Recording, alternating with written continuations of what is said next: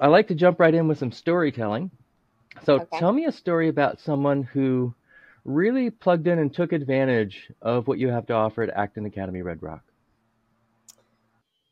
Well, I'll go back to our first year, and a very big part of the beginning of the year is setting up how systems will work for Mm. the rest of the year so that they can really self-manage. Mm-hmm. And so those first few weeks are really, really important.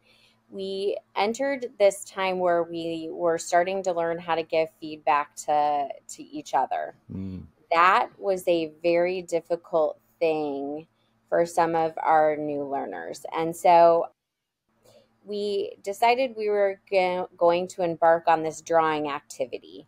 And then we were going to follow directions on how to draw.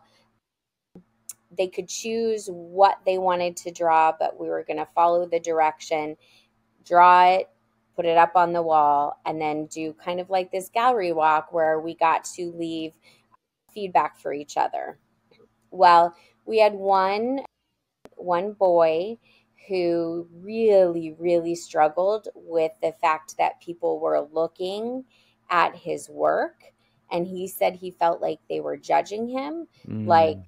they were criticizing him. He was never used to getting authentic feedback to improve and make him better. So he was coming at it from this perspective of, hey, you're only telling me what I'm doing wrong, Mm. and I think I did all these things right in my own drawing the first time.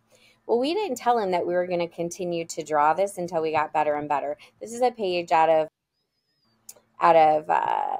Ron Berger's Right. Right. kind of his butterfly drawing, Yeah. Yeah. and so we did a variation of that, and so he really he cried, he ran away. Mm. We went through all of the emotions you could expect a 7-year-old boy to kind of go through when he feels somebody's looking at him critically. And the biggest piece of this is we did not give him any feedback. It was his peers. Mm-hmm. Right. So he didn't understand that. It took, I think we went through 4 drawings. He would probably correct me on that, I'm sure, if he heard me talking.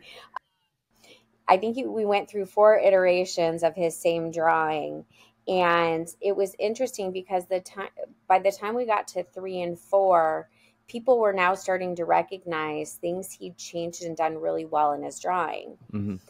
He had to wait and kind of trust that process.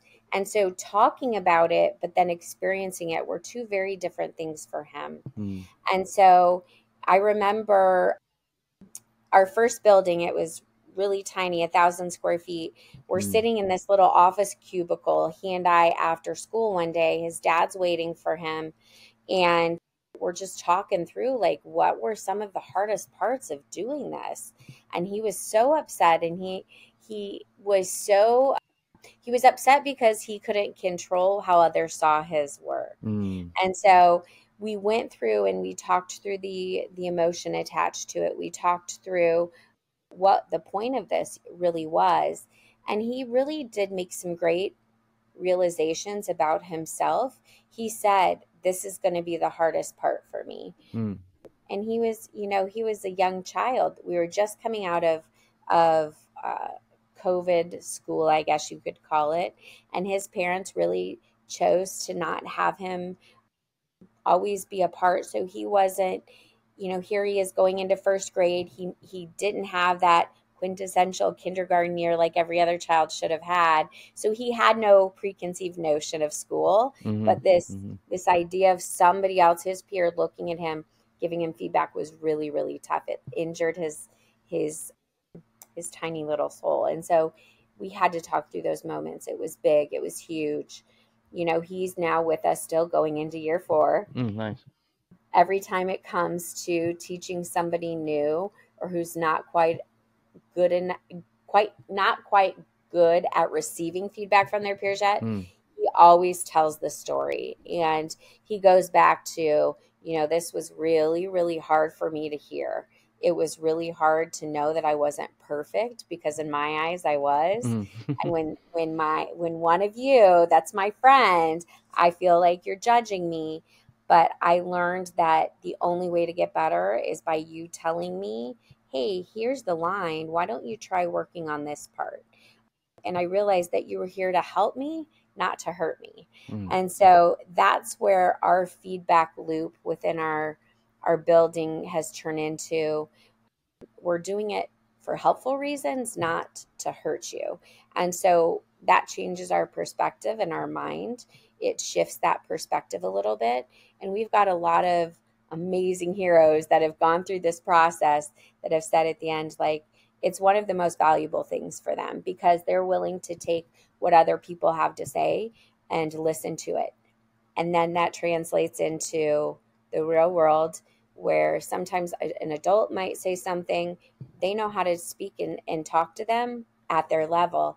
And that's where I saw the beginning kind of this stage of when we are allowing them to kind of have the autonomy over what they're doing, how they're advising their peers, it prepares them for whatever life can kind of throw at them sometimes.